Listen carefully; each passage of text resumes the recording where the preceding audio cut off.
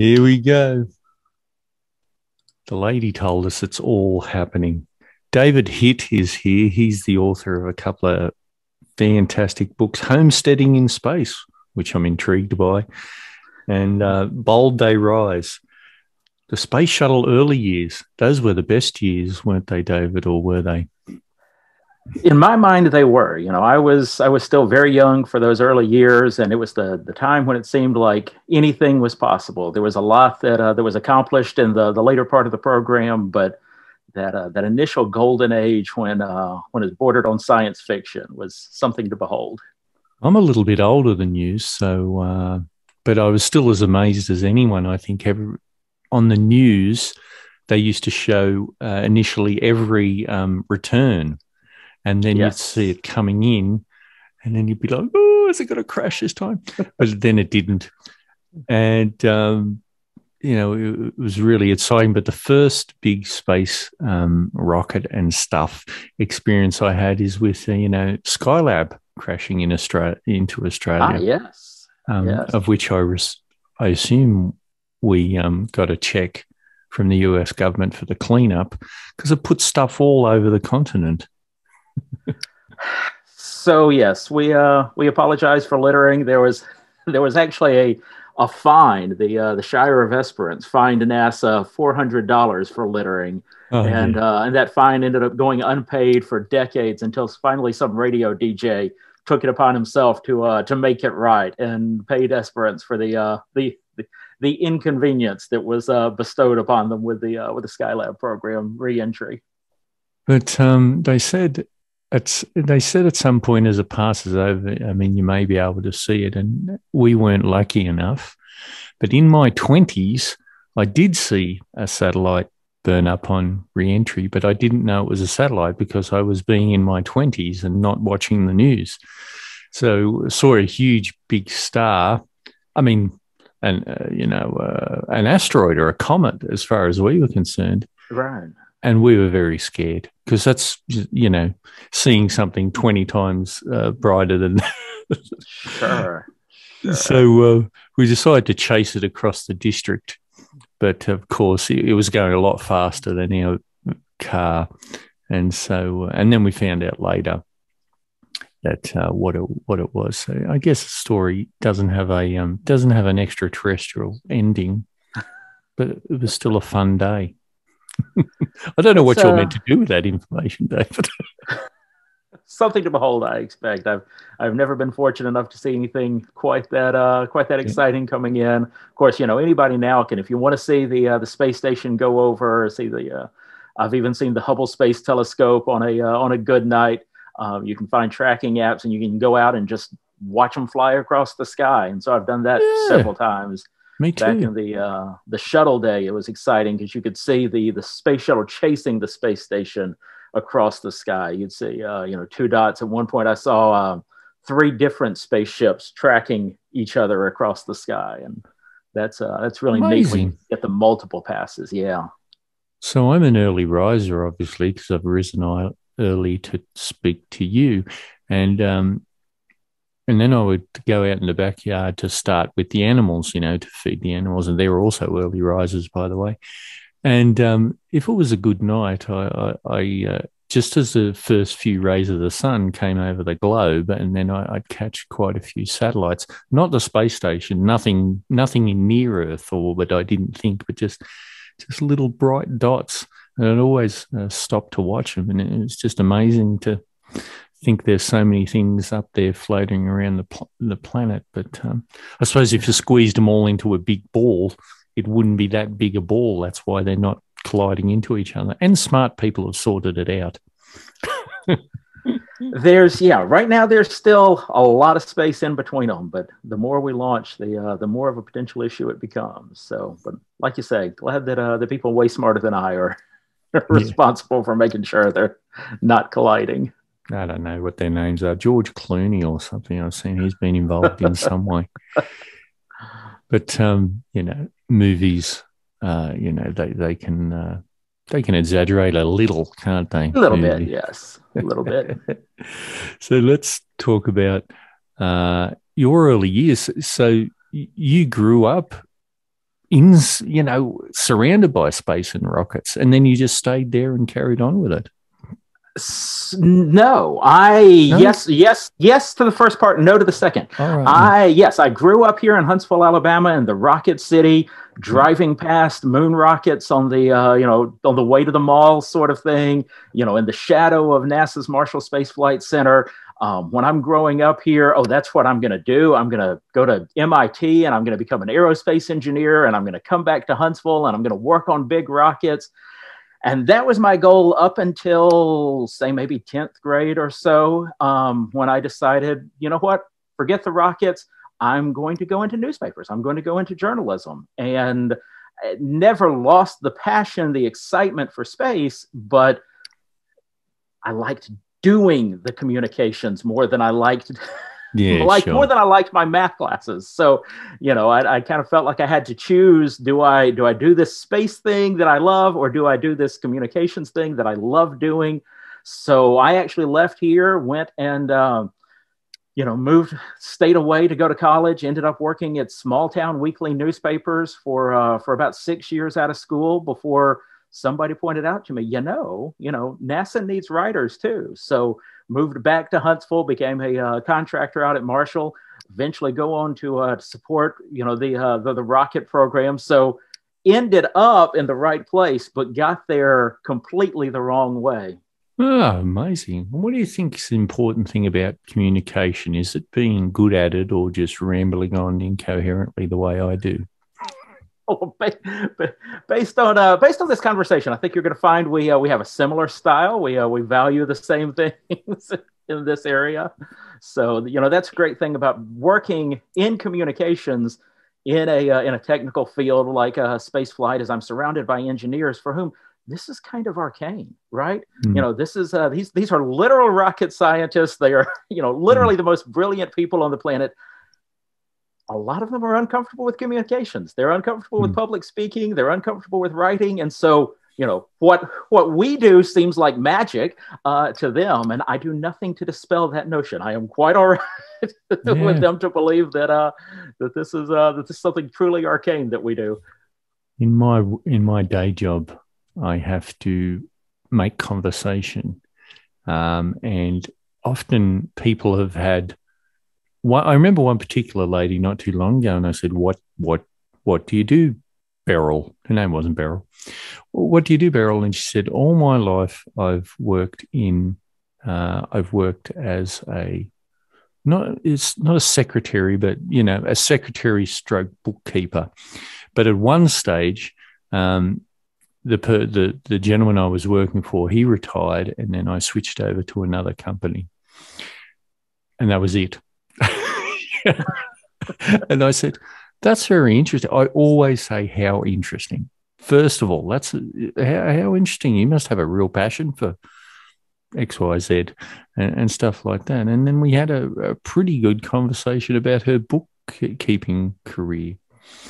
And why not? And I'm still talking about now, so that had value, didn't it? Indeed, indeed. That's a thing that I miss from my journalism days, and a good skill that I took away from it is just the ability and the willingness to walk into any situation and have a conversation about anything. And when you have the willingness to do that and you're open to doing that, you find the things and you discover the things that you never imagined you were going to be having a conversation about it. But you learn the things that you didn't know you didn't know. You can't go wrong with the weather.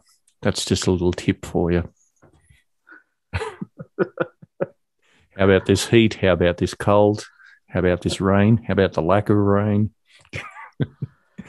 Anyway, David, I'm wasting your time here. Um, reusable, reusable rockets are all the rage, aren't they? Yes, yeah, I've read that. That's what they say. Every billionaire's got to have one. Soon, every billionaire will have one. It's an interesting time. There's a lot of focus now on the on the billionaire aspect of it, and understandably so. I mean, the headlines are Bezos and Richard Branson, and that's kind of where the focus is this is a new technology for putting billionaires into space.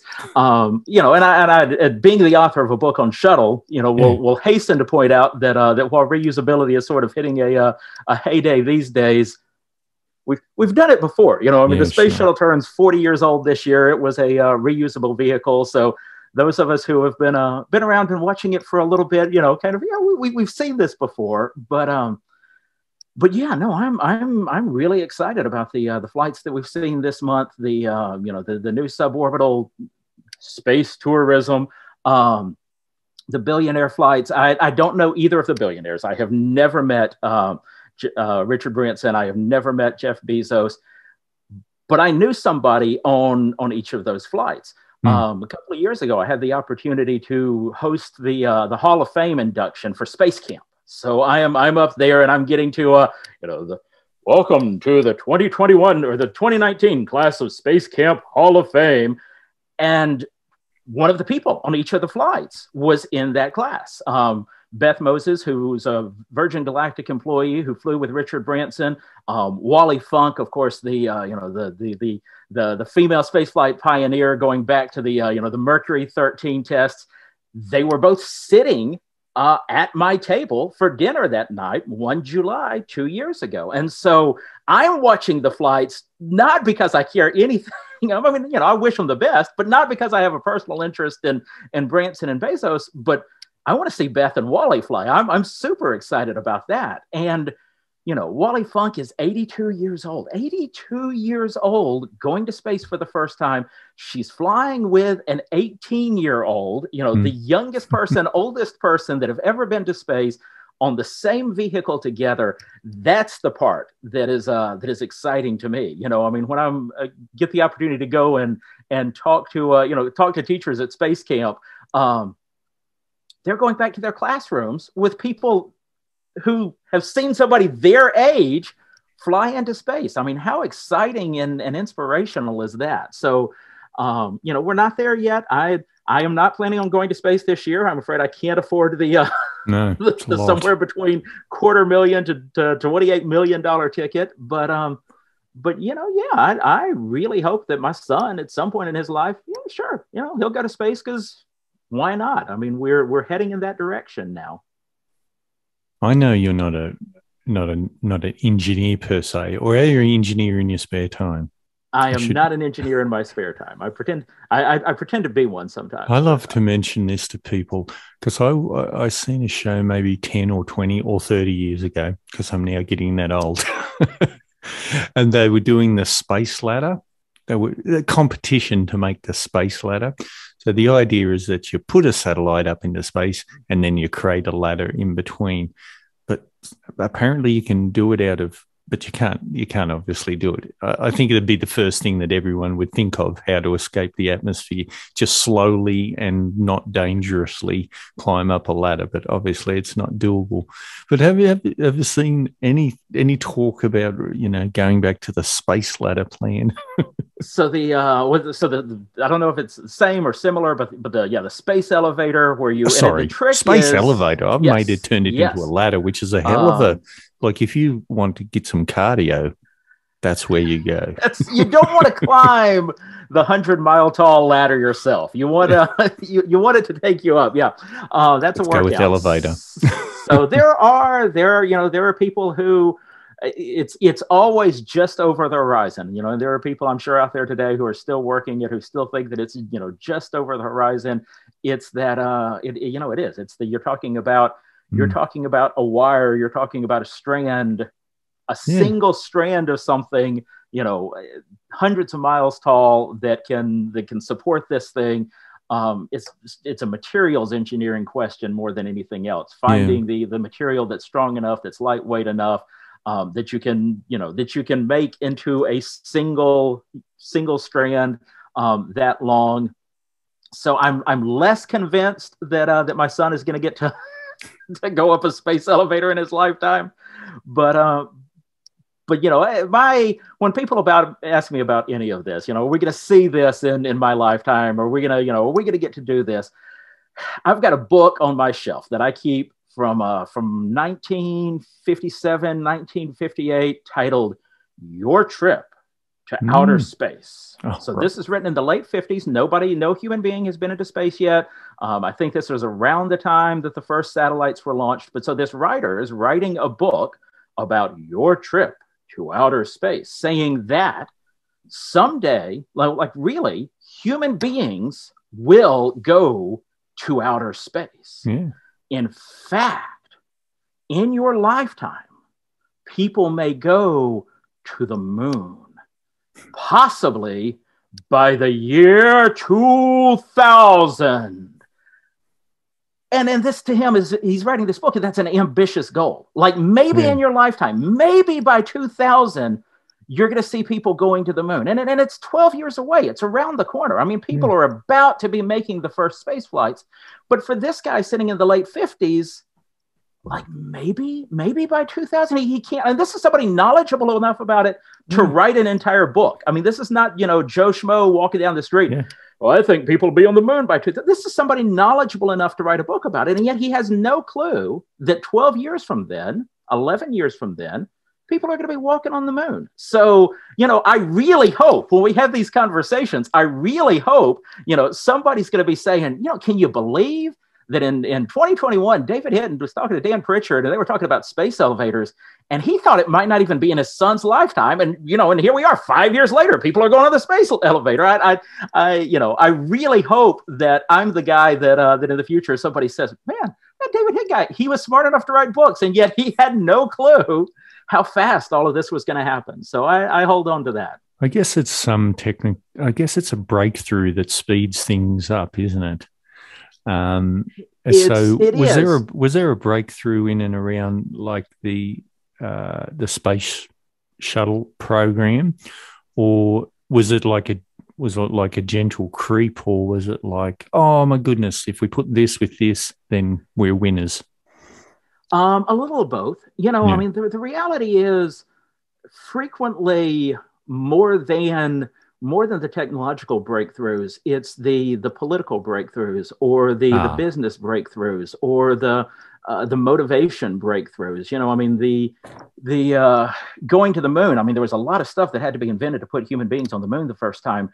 But the biggest thing that had to happen to put people on the moon for the first time is you had to have this race between the U.S. and the Soviet Union. I mean, without that, you could have the technology all day long, but you're not going to have the will, and you're not going to have the money. Like we talked about, the space shuttle was reusable 40 years ago.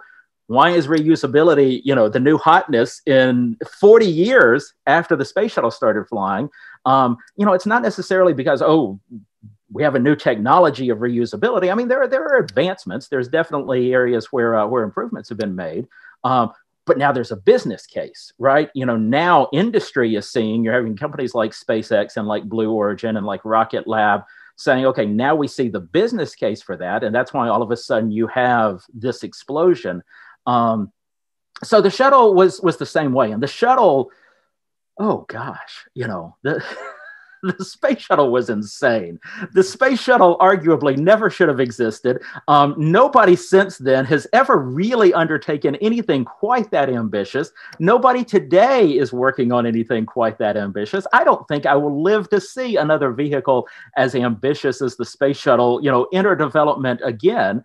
But it's being done at the time that people are walking on the moon. And so, you have the conversation, is this too hard? Is this too ambitious? Is this too insane? And, and there was literally somebody on the moon when they announced it. Like Congress has told NASA they can proceed if they want to build this space shuttle. Should we do it? John Young looks down at his feet. His feet are standing on the freaking moon. Yeah, I feel good about it. Like when you're on the moon, anything seems possible.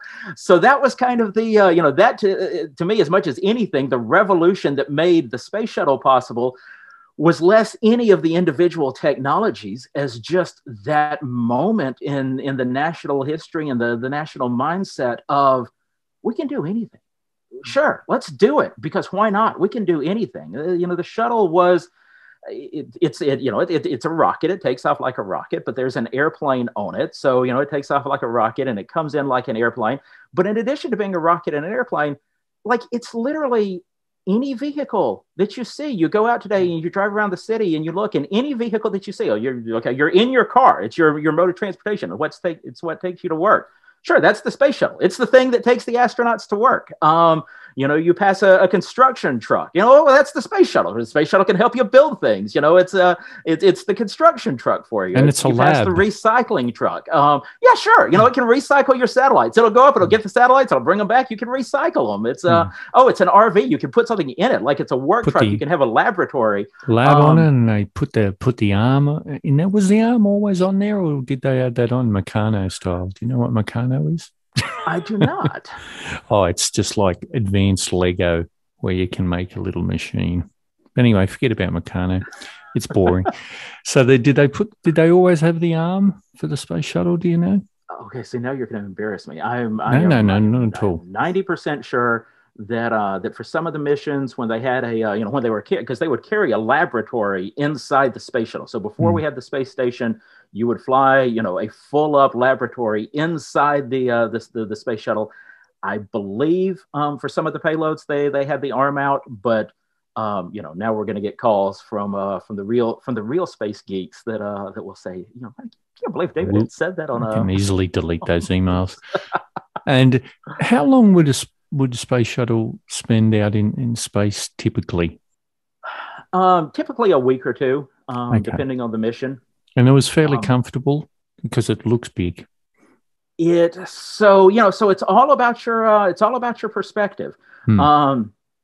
It was, the one that I go to is, on the first Space Lab mission, the first one where they carried the laboratory inside the shuttle. Two of the astronauts on that mission, John Young, had flown before going to the moon. He'd flown the Apollo missions.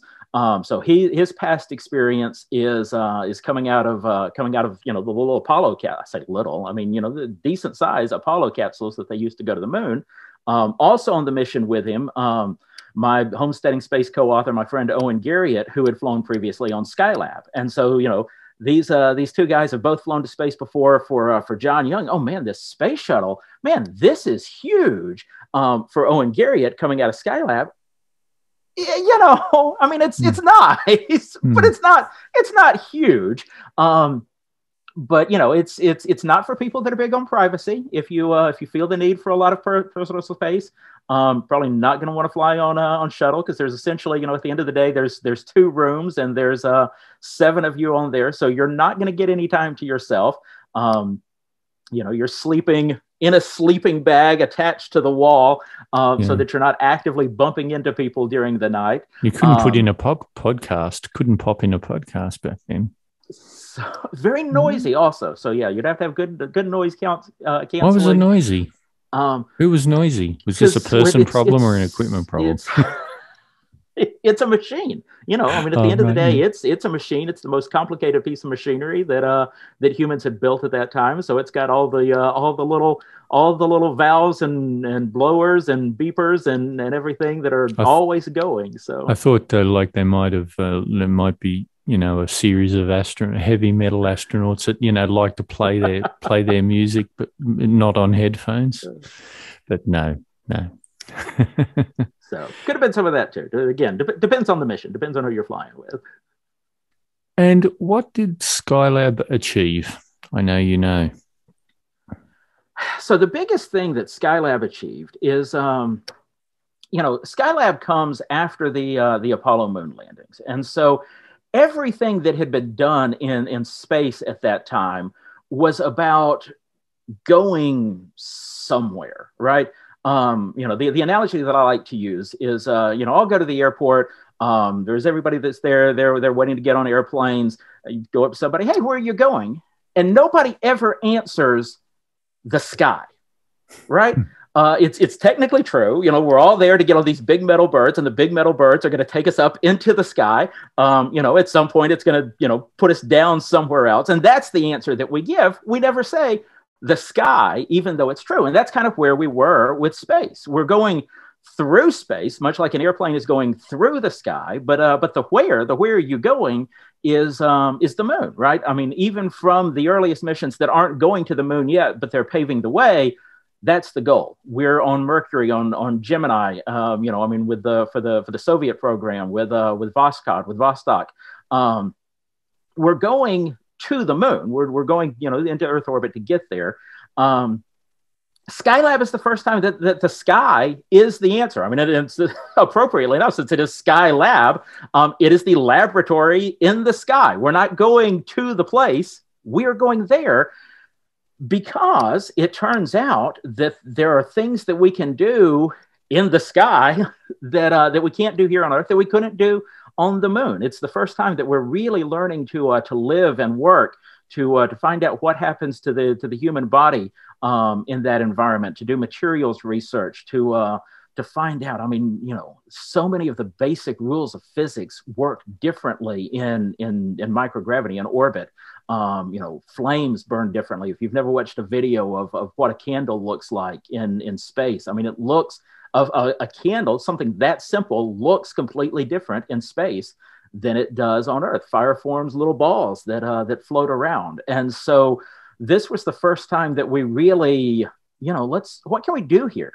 Can we live here, right? I mean, can we get stuff done? And then, are there things worth doing to do there? And so everything that's happened in human spaceflight since then, and again, to be fair, the Soviets were kind of dabbling with this same thing on their side at the same time, but NASA flying the space shuttle does not happen without Skylab proving that going into Earth orbit, going into this zero G environment is worth doing. The International Space Station is built on that foundation. To some extent, Hubble, because Skylab had a telescope attached to the space station, and so it's a precursor for space astronomy. So really, everything that's happened in the now 48 years since then is kind of built on that foundation of proving that this is a thing that we can do, and it is a thing that is very worth doing. I should say so. It was amazing. It was in the news a lot at the time, and I think it captured the whole world's imagination, the Skylab, and certainly gave the Soviets a pause for thought. But they didn't do their own space shuttle, though, did they? They just let you guys get on with it. They flew. They built a space shuttle. They flew it one time. They actually finished their space shuttle program. They had multiple units either finished or just about finished.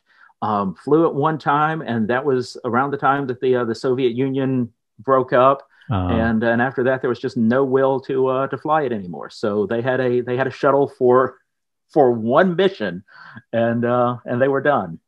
Do you know what Russia's priority is for space, or are they just letting other people get on with it? Or are you hearing much out of the former Soviet Socialist Republic? So Russia is still very much involved in the International Space Station. Today, July 29th, as we talk, a new Russian module was added to the space station today. They for the first time in years added a new segment to the space station. Wow. They are actively working now also with China. So Russia kind of is an interesting place where they have partnerships on the one hand with the United States and Europe through the International Space Station program. They're also now talking with China about of course, the United States now is working to go back to the moon in hopefully, just a few years. Russia and China are saying, well, we want to go to the moon, but we don't want to go with you. So we're going to start our own moon base. And anybody that wants to join us can come and be part of our moon base. And so we're kind of starting to see shades of where we were, 50, 60 years ago with these competing programs again to get back to the moon. And so it's going to be very interesting to see how that plays out. Should at least go back to the moon just to clean up a lot of the stuff that's hanging out there. It's a bit of a tidy. So the rule is you can't touch anything that's already there. There's now, historic preservation sites on the moon. So yeah, you gotta leave it be. So hard to police. Another thing I'm sure you were excited about was New Horizons and the trip to Pluto and beyond. And I remember lying on the lounge and waiting for the near pass, probably not the cry, and being very excited, and then of course dozing off for the actual main bit. And because but what did you think about that at the time? Must have been exciting. Oh, so yes, yeah. I mean, the Lost World, right? I Yeah. mean, we had good images. We had seen, and poor old New Horizons. It launched to go to a planet, and it arrives at a former planet. I mean, all of that happened during the transit to Pluto. But I mean, yeah, when New Horizons launched, Pluto is the planet that we just kind of don't know anything about, and to see those images, and so that's what that thing is. And it That's turns what out to that be. looks like. I remember this warning with a warning. It's like it could be boring. Could be boring, and then it was as we got a little bit closer, it was the least boring thing. This is where the scientists, I mean, they didn't get it wrong. They just downplayed it just in case it was a bit boring. Yeah. It was fantastic images, and then we went out further to the space peanut, and it was fairly interesting. So a thing that's happening, again, right now as we speak, the Planetary Science Decadal Survey Steering Committee is meeting, which sounds like a wonderful bit of bureaucracy. But the way this works is, so every 10 years, they put together a plan, or more accurately, a list of priorities for what do we want to do next in planetary science? Where do we want to go? What do we want to explore? And so, the big missions that you see, things like, Cassini, like New Horizons, like, and I say that New Horizons may have actually been out of a different program. But these are, somebody is establishing these priorities. This is what we want to do. We're getting closer to the launch of the Europa Clipper mission that's going to go to Jupiter's moon Europa, and that's one that came out of the last Planetary Science Decadal Survey. So we're currently in the period of the 2020s. They're meeting now for what are the priorities for the 2030s, because if you're going to fly a mission in the 2030s, you need to be working on it, like now to start all the preparations that it's going to take to get you there to fly in the next decade. So they're having the conversations now about, what are the priorities for the 2030s, and now, now there are fun toys that we didn't have even when they were planning the 2020s with NASA's Space Launch System coming online. Some of the work that SpaceX is doing with the Falcon Heavy, potentially with Starship. This is now enabling missions that 10 years ago were impossible. And so there is a team that is proposing, okay, like flying by Pluto, like that was pretty neat. I mean, it was good getting those pictures. It was nice doing the flyby. But if we really want to understand Pluto, we need to either be in orbit or we need to be on the surface. And so that was impossible. When they designed New Horizons, that's impossible. You literally cannot do that. That's changed. Now that's possible. Is that a priority? Hey, we just went to Pluto. Should we be going to Uranus or Neptune, for example, next? We Voyagers 40 years ago flew by Uranus and Neptune, but that's all we've done there is just that quick flyby. Do we need to go in orbit one of the gas or the ice giants rather? And that's a thing that not that long ago you can't do. But now it's on the table. Like now, that's now a thing that you could do. So that's one of the possibilities. There's a team pushing a Neptune mission. Enceladus, the moon of Saturn, that has geysers that are spewing material from a subsurface ocean out into space. Well, okay, if there's on Earth where there's water, there's life. I mean, like literally on the planet Earth, if we find water, we find life. Is that true in our solar system? And so you have these worlds like Europa, like Enceladus, that have these these oceans underneath the surface.